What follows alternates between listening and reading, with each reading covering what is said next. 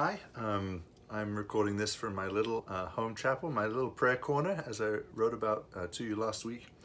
I wanted to offer just a sort of brief instructional video for the praying of the offices, because while it's pretty intuitive in the prayer book, it can be useful just to point out a few things. So first of all, family prayer I've mentioned, and it might be helpful to follow along in a prayer book if you have one. Family prayer begins on page 67, and you'll see that it's really straight through that you pray bold text together, just like we do the regular Sunday liturgy, and plain text is led by whoever's leading, and anyone in the family can lead, whoever you would like to lead the prayers. And then when you come to a reading from Holy Scripture, usually you would just pick one of the three, so you'd read a scripture.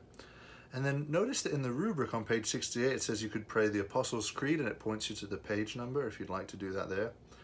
It indicates the praying of the Lord's Prayer just by a title, and then you have a collect, which is the morning collect there, and that's family morning prayer, and it's the same pattern for midday, which is usually around lunchtime, in the early evening around dinner time on page 71, and then at the close of day on page 73. I just wanted to point out a couple of things. If you keep turning over to page 76, you'll find a few additional prayers. And there's some really wonderful ones in here for families, for relatives who are far away, for children, a special one for nighttime. And these additional prayers are really sweet, and they can be added in. You'll see, if you flip back, for instance, to page 72, see how it says in the middle of the page, that rubric, which is the italicized text, it says, prayers may be offered for ourselves and others. That can be free intercession.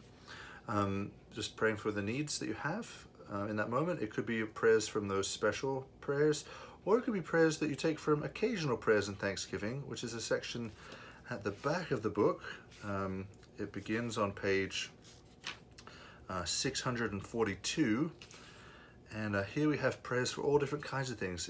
It's going to be really helpful if you're looking for words to pray. So that's family prayer. If you have kids at home in this time of quarantine, it's often the most doable, and I hope that helps a little bit.